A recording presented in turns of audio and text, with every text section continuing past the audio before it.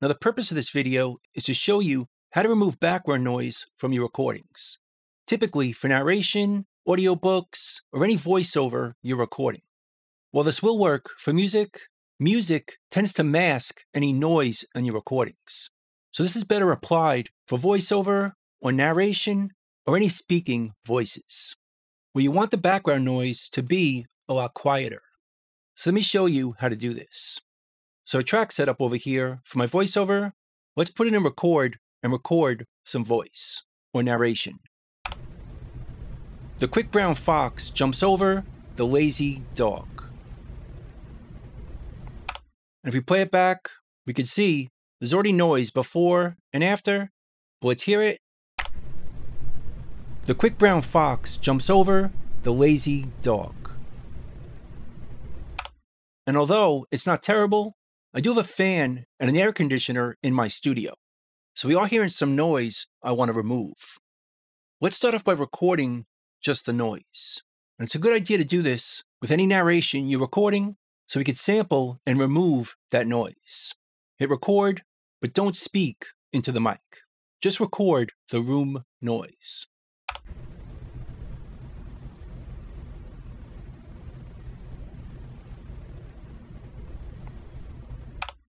Let's hear it back.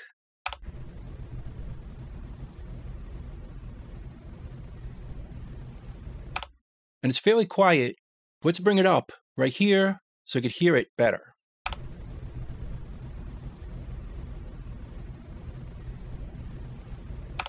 So I want to start off by removing any low-end rumble, which you can see by these big waveforms.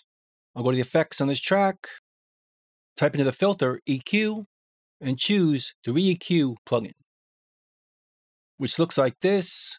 I'll turn on the high pass filter and filter out any low end.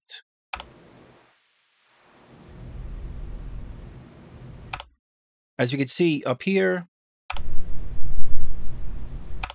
there's a whole bunch we don't need.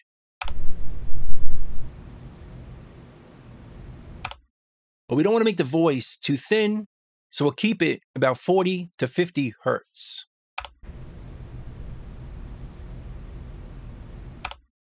Before, see all that low end we don't need, and after. And to see the difference, let's go to our actions by hitting the question mark, type into the filter, apply track effects, and choose this action right here to apply the track effects to the media item so you can see the difference. Double click it.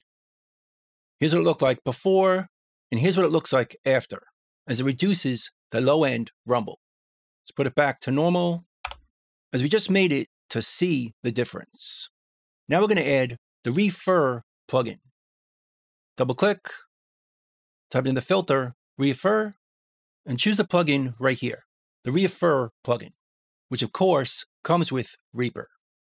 Double click it, and we're going to change the edit mode to be precise. I'll change the size to be 1024. Although you could play with this to find the best size for you, for narration, this works best for me. We'll choose best quality and change the mode to be subtract. So we're going to subtract the noise from our audio. And we could sample it by choosing this right here, automatically build noise profile. And if we play just the noise over here, let's start a bit later and loop it. It'll build a noise profile right here, which we'll see down here. This is the noise we're sampling. We could reset it and do it again. And make sure we just have the noise. No clicking sound or tapping, just the noise from our room. And we're done. Deselect this one. Now we sampled and subtracted our noise. What's here before? I'll boost it up. That's the noise. And after, it's gone. And if we want to adjust it, we could adjust it down here, hold down Control on the PC, Command on the Mac, and bring this up and down. To reduce the subtraction, or subtract even more, which will cause glitching in the audio, so you want to get this just right.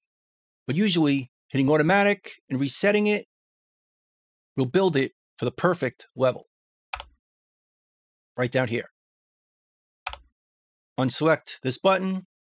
Now if we go back to the audio we recorded with the voice, it should sound quiet, removing the background noise, but just keeping the audio or the voice.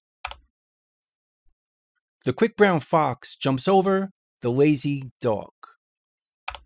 Let's hear it before. The quick brown fox jumps over the lazy dog. Again, we hear noise before and after, but with this on, we don't. The quick brown fox jumps over the lazy dog.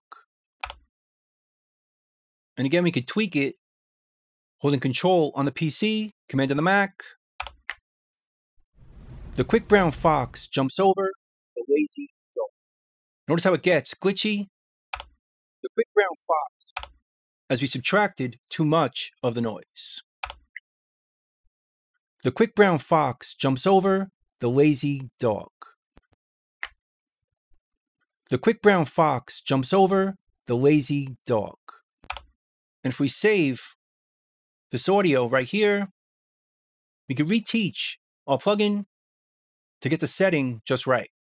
Subtract it, automatically build noise profile, and it builds it perfectly, which usually is the exact setting we need, without adjusting it from here. And we're done. Uncheck this option.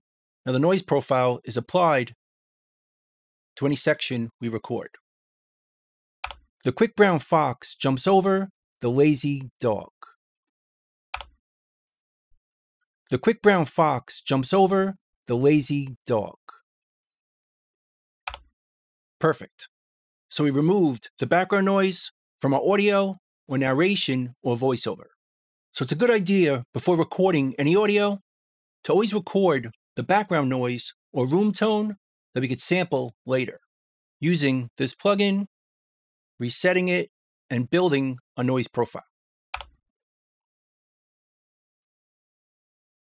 And deselecting it and applying it to any section we're working on. The quick brown fox jumps over the lazy dog.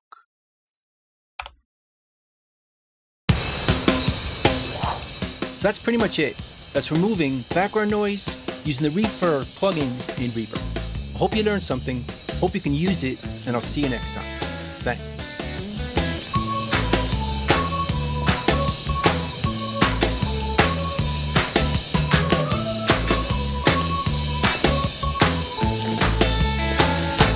Bingo, boys, let's go.